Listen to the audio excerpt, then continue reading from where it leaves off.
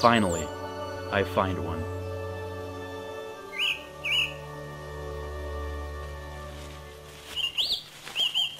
Look at this. I hit the fire salamander jackpot in that wood pile. Now this lets me show you the great variation in their markings. Look at this. We got stripes and spots. You can get them in solid lines, so many different patterns. Now right now, the fire salamanders are at the most active between March and June. Oops.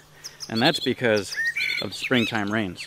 This is when the females are out and about depositing their larvae in little streams. And the way these salamanders reproduce is very interesting. In fall, the males pair up with the females, fertilize their eggs internally, and then the eggs hatch inside of the female. And the larvae develop inside of the female over the wintertime. And then in spring, she releases them into the little streams and rivulets around here. I love these guys. I'm gonna let them go.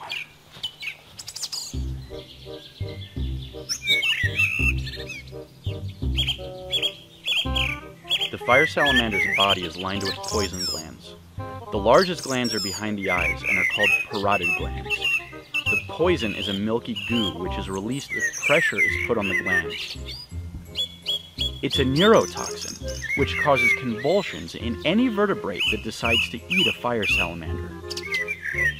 The yellow spots are a warning to predators that the fire salamander is poisonous. It's called aposematic coloration. Some animals instinctively avoid the color yellow, and for those that take a taste of the fire salamander once, they're sure never to forget the terrible effects of those pretty yellow spots in the future. The fire salamander's name isn't actually derived from its yellow spots.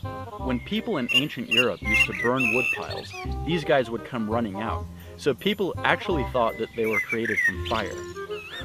Silly ancient Europeaners.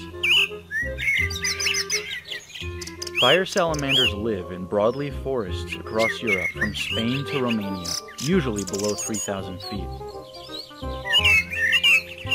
Being natural hiders, fire salamanders instinctively burrow into the earth and head for any hole or crevice they find when forced to be in the open.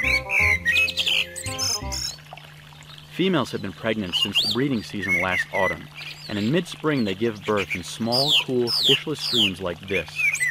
Around 50 wriggling larvae emerge, which have already hatched inside of her from eggs. For now, it's the larvae's full-time job to eat as much as possible and not be eaten by snakes, water beetles, and small mammals.